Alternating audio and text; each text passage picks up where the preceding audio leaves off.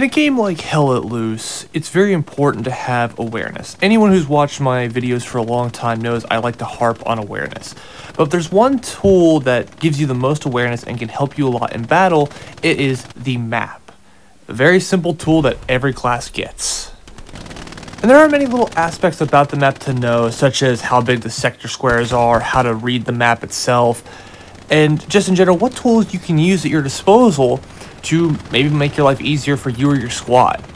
So if you don't know how to read the map or really utilize it to your full potential, well, we're going to make sure that you are no longer the equivalency of Captain Sobel and understand how to use a map in today's video.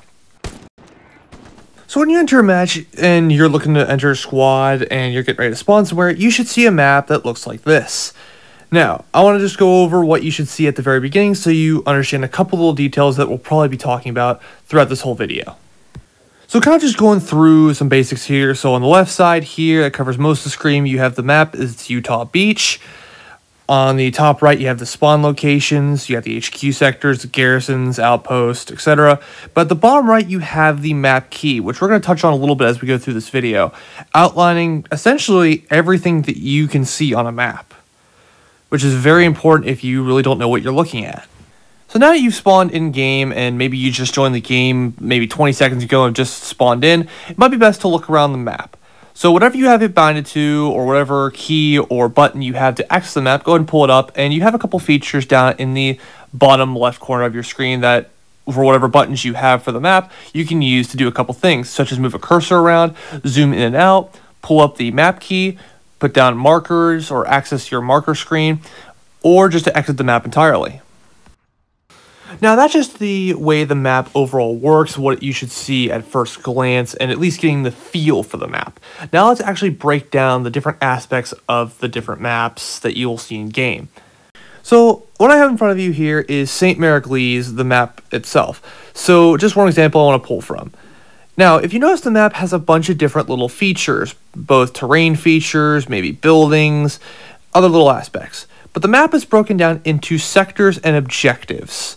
So let's start off with the sectors first. So if you notice, the map is set up in a square grid fashion. All of these little squares are different sectors, and they have a letter and a number attached to them. And some maps you have it in a rectangular fashion, like this, where it goes more lengthwise, but then you have other maps like St. Mary Dumont that are more longways or widthwise, that go more north or south, compared to St. Mariglees, which is more east and west. Now, one thing I want to touch on is the size of the main grid squares.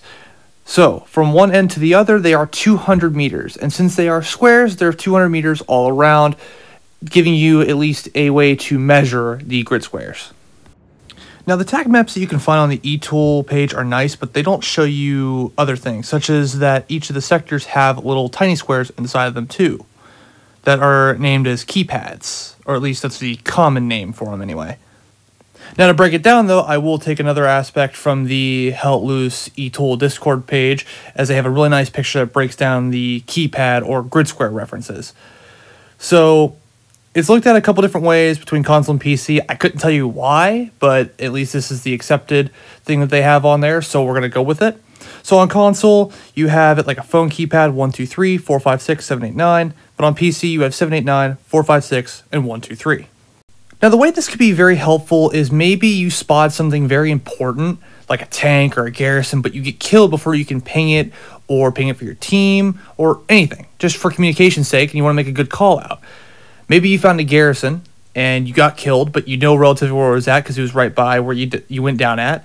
So maybe, for instance, you tell your officer or you tell your squad that, hey, the enemy garrison's in sector C3, keypad 8. And that way you don't have to necessarily have a ping where you can really narrow down where it's at in a given sector, instead of just saying, garrison in the bottom part of C3. That could mean a couple different things, if we're being completely honest.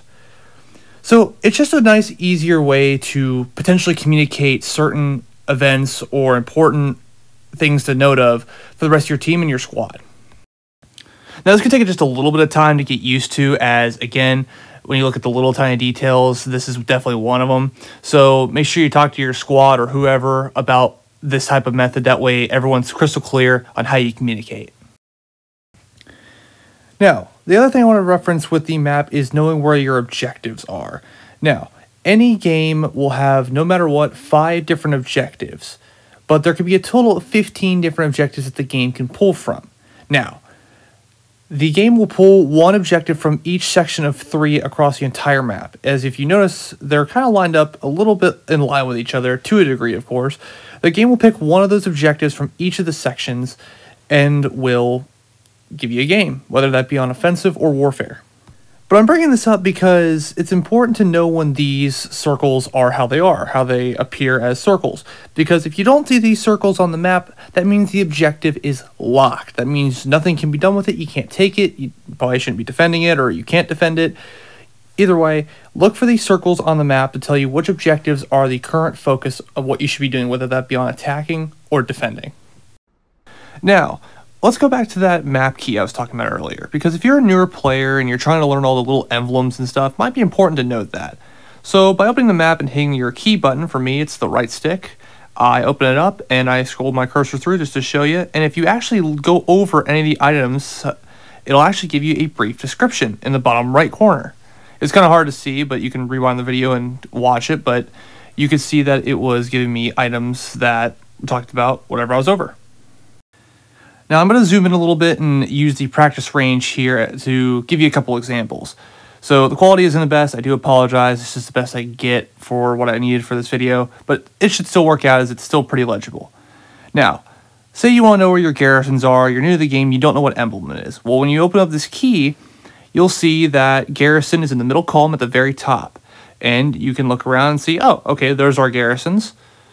Maybe you want to know what tanks you have on the battlefield, whether that be a light tank, a medium tank, or heavy tank, which is towards the middle of the key. Or you want to know where your team and or your unit / squad is. The unit members are in green, and the team members of other squads are in blue, also shown on the key here. So if you ever want to know what the emblems truly mean, this key has everything that you really need to know about the map in terms of what is what. Like I said, I'm not going to go through all of it. That's for you guys to figure out, but hopefully that gave you some help, at least on that front. Now that we've talked about the map and some basics of it, let's talk about the ping or marker system. So every person, whether you're an infantry or officer, does have access to some sort of marker system. Most of the regular infantry and non-officer classes have a small ping or marker system, but officers and commanders have a wide array of pings or markers that they can put on the map, or that can be seen once they've been placed anywhere, whether you're in the map mode or just using your binoculars or whatever you're using to ping something. Now, when you put down a ping, though, not everyone can see it. So if you're playing an infantry leader or a squad leader, your squad, the commander, and other officers will be able to see the pings. The other people in the other squads will not be able to see those pings. Now, that might seem a little convoluted or complex, so I'm going to put something up on screen to show you what you can actually see when you put something down and who actually sees it. Now, what you see on screen is the marking system and the visibility that I pulled from the Hell Let Loose eTool Discord page. Again, really nice page. I'll leave a link down in the description for you. And what you have is 2 different sides here. You've got the commander and their marks, and officer and their marks. And in the middle, you have the key here.